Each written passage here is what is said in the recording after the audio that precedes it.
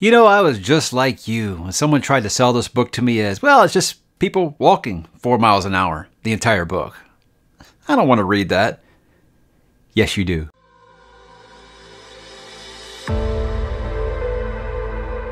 Any game looks straight if everyone is being cheated at once. None of us really has anything to lose, and that makes it easier to give away.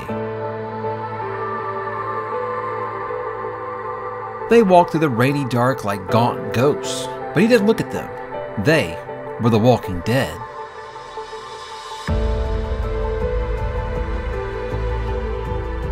The longer you went without speaking, the harder it gets to break the silence.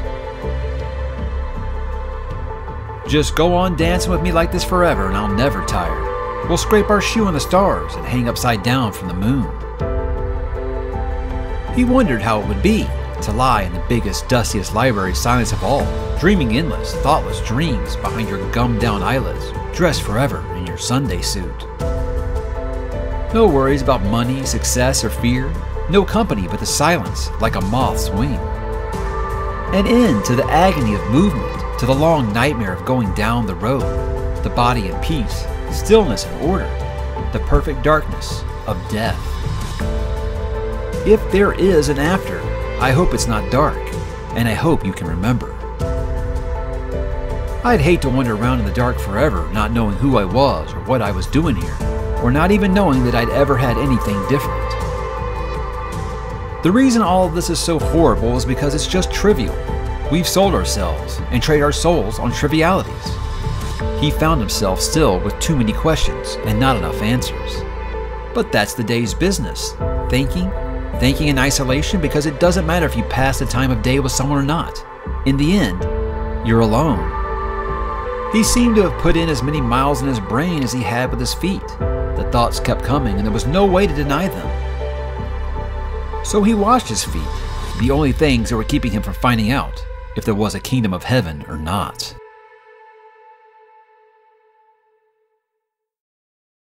Hey, what's up, bookworms and constant readers? We are back again to talk a little Stephen King, and today it's actually going to be Richard Bachman, because today, guys, it is going to be The Long Walk from 1979. Now, that's when it was published, so this wasn't the first book that Stephen King published, but it was the first book that he ever wrote. He wrote it as a freshman in college and released it after he obviously had some success in the business. Now, this one kind of gained a lot more notoriety in the 1980s once the secret was out that Stephen King was indeed Richard Bachman. But I didn't read this, guys, until 2019. In case you guys are newer to the channel, you don't know the story. Around, I don't know, 2018 or so, I started saying I was going to do a great Stephen King reread. And I was going to read everything in publication order up to and including, obviously, everything I had never read before. So when I read The Long Walk in 2019, it completely blew me away. To one of those that was hard for me to find, actually. That's why I still have this old beat-up Bachman books collection here.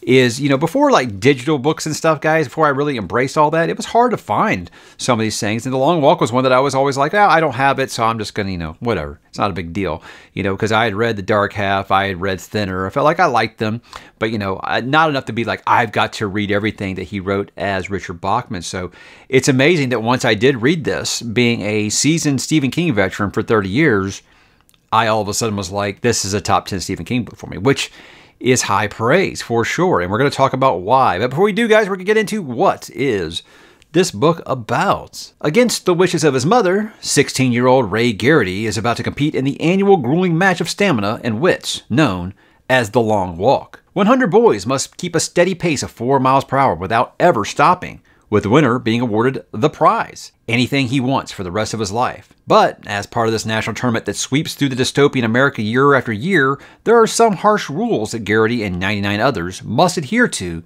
in order to beat out the rest. There is no finish line. The winner is the last man standing. Contestants cannot receive any outside aid whatsoever. Slow down under the speed limit and you're given a warning. 3 warnings and you are out of the game permanently, guys. That takes us back to 1979. I was a wee young lad of 1 year old when this did come out. This is The Long Walk. I feel like this is one that even if you haven't read it, I feel like if you are big into the King fandom, you've heard of it. You've heard of this book and people's constant praise for it. And I get a lot of people who haven't read it like, is it really that good? I mean, I'm here to tell you that yes, it is. And that takes us to what makes it good or bad, beginning with the good. King already had this talent, obviously, as a teenager in college to write just the most amazing characters. Like his character work, it was not a secret at all. Right away, this guy knew what he was doing because the characters in this are just so memorable, and they're just, it's so hard because, you know, something that I always will bag on Stephen King on, and what's my biggest complaint about Stephen King is that he kind of spoils his own stories. Is he'll be talking about character and be like, and it was the last time anyone ever saw them alive. You know, and it's like, well, why did you just ruin that for me? And then he's able to still make you care. Well, with this, you go into this hearing, okay, well, there's 100 kids here. The only way to win is to be the last person standing. Don't get attached to anybody, right? Because, you know, obviously only one of them's going to make it, or, you know, supposedly. But doggone it, if you don't get attached to every single one of these characters in one way or the other, you know, even if they're a shitheel or if they're just the most, you know, precious person alive, they must be protected at all costs, you will find yourself being very committed to these characters. And it's just amazing character work that he does. And this is, I mean, I always talk about Stephen King's character work, and it feels like, even though this was the first, I mean, this is some of the best. It is so damn good. I gotta believe he based this on a lot of his real life friends, or maybe some people that he was acquaintance with. You know, I don't know about writing about them, you know, all dying or whatever, maybe. But, you know, this is Stephen King we're talking about here, so he might have just been that kind of weird friend. But, you know, just seeing these characters go through hell and achieve the impossible. It's impossible not to get attached to them, just seeing what they're going through. Because personally, for me, I love characters that work hard, and these characters work their asses off clearly. Again, people will be like, they're just walking. Let me know how long you can walk, and you don't know how far they go in this book. They really, really do. But yeah, it's just, I love that they build alliances and friendships. But unlike a lot of other books in this little kind of subgenre, I guess you call it dystopian, like survival. I don't know what you really actually call it, but you know what I'm talking about. I always feel like they'll build like alliances and stuff, but everybody's just out to get each other. Everybody's just always like, okay, I'm gonna use you for now and then knife you in the back later. I feel like these guys actually form a really good bond. And that makes it even more painful when you realize they're not all going to make it. But yeah, they're not at each other's throats. And I felt that kind of refreshing. And considering when this was written, you know, it feels like a very believable dystopian future. You know, you think about this was written, he started writing this in the 60s. And this felt like something that could be very believable. You know, this kind of a, you know, totalitarian dictator state. And, you know, you got like, I don't know, I guess I would say that it's like you don't feel like you're doomed from the womb. Yes, there is a hard life, but it's not for everybody. The planet isn't screwed or anything like that, because, you know, most things were just, you know, this is after the bombs drop, and this is the new dystopia. With this, it's like, it feels like it is a cruel and punishing world, but it does feel like there are ways to make it. I mean, obviously, that's what this contest is about, is to kind of, you know, like I said, to win the prize, you know, which is basically, you never have to pay for anything or anything you want for the rest of your life. That is what you can obtain by winning this contest, because that's the only reason you could think, why would someone enter this contest? Because it's not like a lottery drawing or anything like that. It's just, it's completely voluntary. But, you know, there's only 100 contestants. I'll let you get into the details of how you actually enter this yourself. But again, I like that it doesn't feel like, oh, this is just a screwed planet and everyone's screwed, you know, except like the dictator. There is ways to go about making your way in this world. They're just, you know, none of them are easy, and some are easier than others. But, you know, are they easier? Well, you will see. But, yeah, the dialogue's pretty snappy and believable. I do enjoy that a lot, especially considering the situation. But it's kind of, the book really relies on the dialogue a lot, because, to be clear with you, very upfront here, there's not a huge plot in this. I mean, I've really kind of told you what the plot is. It really is just one more step, one more step, one more step, you know? So it really relies on the characters talking to each other, and the dialogue is great. It's something that King has always done well, is the way that young kids, especially young boys, talk to each other. And this, they're under duress, so you're not only dealing with what they're saying externally, but you're dealing with what ℓ𝕤𝕤 is hearing and is thinking to himself as he's doing this. And it's deep stuff. And like I said, you can see right away this guy had a knack for how characters, and mainly boys, would talk to each other. He was really, really good with that. And it does really kind of make you, help you understand the lives and the struggles of these characters, not just ℓ𝕤𝕤. You are just in his head, but, you know, you get him talking with these other kids and seeing, you know, what their lives are like and things, and seeing that it's not there's a reason that everyone is doing this competition, some for more noble reasons than others, but it's something that, like I said, it'll be impossible. It'll tug at your heartstrings. It'll be impossible for you not to get connected to all these characters. But I just love themes of hope, determination, and just taking one more step, literally as well as figuratively, just keeping going. You know, we'll worry about that later. For now, let me focus on keeping up this pace, not getting a warning, and yeah, just to me, it's just about determination, and I love that. I really do. So what didn't work? What would you call necessarily? I don't say it's necessarily bad, but you know, others have complaints, some complaints that I have heard really, because I think this is damn near, especially when you consider that this is his first book, is damn near perfect. You know, Carrie's kind of known as his first book, but he realized he wrote this before Carrie. This is a better book than Carrie, I think. And with the things that people complain about this is King will still have some of those old Stephen moments. You got to remember, he had those moments even back then. You got to remember, this is a book where you are in a teenage boy's head, and it's being written by a teenage boy. So you're going to have some of those moments where you're like, oh, okay, that's kind of cringe thoughts or dialogue. I can't believe I'm actually reading this right now. I feel like that happens at least once every Stephen King book. It's part of his charm to me at this point. But you will hear some things that'll make you be like, wow, did you really have to write that? Cruel and punishing world, and I'm going to be honest with you here. King, even back then, he's not pulling any punches, especially when it relates to very violent acts on children. I mean, I feel like if you've read something like a Hunger Games or a Red Rising, I feel like you accept that. But you know, this being in like a real world kind of feel, I think, not a fantastical world, I think that helps make it even more visceral and real and scary. And it can be hard to read, like I said, because you do get attached to these characters, and bad things happen to a lot of them. And it can be hard to read, and King, he does not pull punches. This is still a very adult book, and I want to make sure that people understand that right away, because you are dealing with watching very young kids die in this world. And again, the plot is just what people are like, it's really just a book about walking. And I feel like that's just selling it so short. But yes, if you're looking for something that has like this huge revelation or some crazy plot twist or something, you're not going to get it. That's not what this book is. This book is about in that moment of what they are doing. It's not as much about what's this overarching narrative. It really is just you are in Garrity's head with his thoughts. How did I get in this situation? How do I get out of it? How do I keep going? And the ending is very ambiguous. Again, stop me if you heard this one before. Stephen King book has a divisive ending. I love it. I think I know what it means. It's one of those things where it does kind of leave it up to you to decide what actually happens. Because after I finished this, I made my wife read it like immediately because I thought she would love it. And we still argue about the ending. She thinks it's one thing. I think it's something else.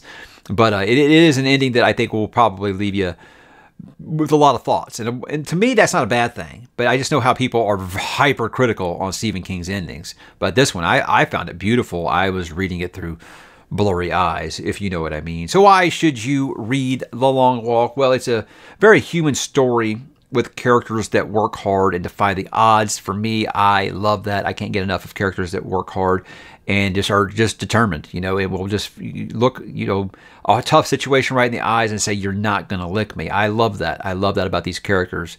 And it isn't just Garrity. I mean, all these characters, like I said, even the shithills are characters that are working their asses off, you know, and they're just, their determination is just undeniable. I love it. But I think it's what the dystopian genre, kind of like this, like I said, like the teen survival subgenre, this is what it was like before it became really big in pop culture. Now, I'm not saying that Stephen King created this. I'm not going to get into that argument about Battle Royale, about Hunger Games, about anything like that. I'm not going to get into those things.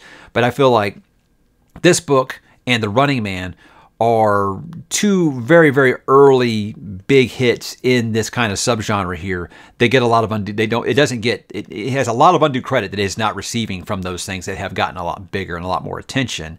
And I feel like if you want to see what it was like before that became really commercialized, now I'm not over here being like, hey, check out this album before they got signed. That's not what I'm saying here. But if you want to see what this was like before it was packaged and slapped with a, you know, a for sale sign on it, and seeing what it was like, not just for the masses, I think this would be a good place for you to start with it.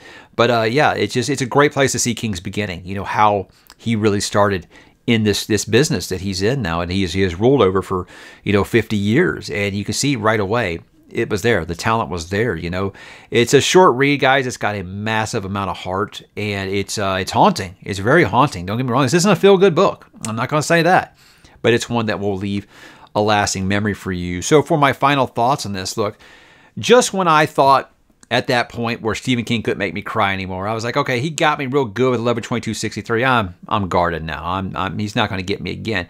I'll be damned if I was not just tore up and a complete mess for the last 20 pages of this book.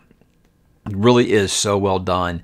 And it's just one of those, it's just going to be a testament to his character work. I know I keep saying that, but really that's just the best thing for me, this book. The feelings that you get because you just love these characters and how he makes them form a bond under duress here is just, it's just heartbreaking, and it's also heartwarming. So he's able to do both sides of that fence, and that's impressive. But I feel like we're all put on this earth to do something, right? And the sad truth is, a lot of us, we never find it. We never find out what that is, our like hidden talent, or our talent that's just below the surface that we either never have the courage to go after, or we're just never lucky enough to stumble upon it or realize that there is an audience for that.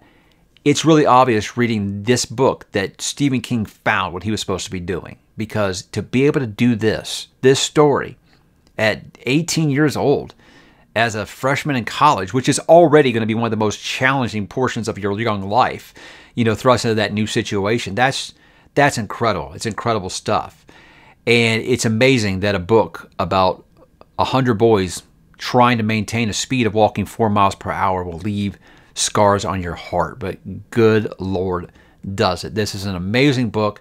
I don't care if you like Stephen King or not. This is a book that anyone can enjoy. I think everyone's going to either have a good time with it, they're going to have a lot of questions, but there's one thing that's for sure, you're always going to think about it, because it is just that deep of a story. So I suggest you pick it up immediately. I know some of you are saying, what about Multiverse Connections? Well, that is what Into the Multiverse I usually end that with, guys, but here's the thing. Remember, this is written as Richard Bachman. This was, if there's been any kind of things that attach to the multiverse, it's been in retrospect. He wasn't really doing that with his Richard Bachman books at the time. There might be some stuff where he's found a way to reference it somehow. I believe, I don't remember what book, but I do, pretty sure, because I remember the name ℓ𝕤𝕤𝕣𝕠𝕠𝕜, and I'm pretty sure he did have something where a character in the multiverse proper was actually reading a book by ℓ𝕤𝕤𝕣𝕠𝕠𝕜. I think that's about the only thing that I can actually think. Maybe it takes place in Maine. Maybe that's about it.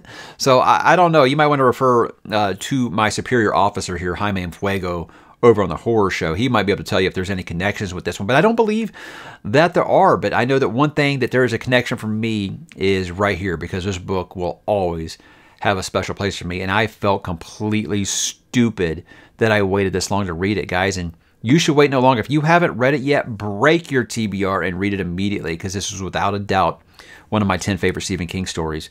And that's an elite list. It really, really is. So, guys, The Long Walk, or any of the other Bachman books, which one's your favorite? I'd love to know what you think. I'll be doing Thinner next before I finally get back into my Into the Multiverse schedule with Dreamcatcher, because I have to reread that. But I reread Thinner a while back, because when I was doing my reread, I got this and I just read all the Bachman books together, so I kind of cheated in that regard. But I'll be doing Thinner before I get back into my regular reread and get Stephen King back in my constant rotation, so I can continue with Into the Multiverse on this channel. But I would love to know what you guys thought about The Long Walk, so make sure that you drop in the comments, and maybe walk a little faster than 4 miles per hour, because well, no, let's be honest. You get as many warnings as you want here. I would love to know what you guys think. So drop in the comments, and I will talk to you there.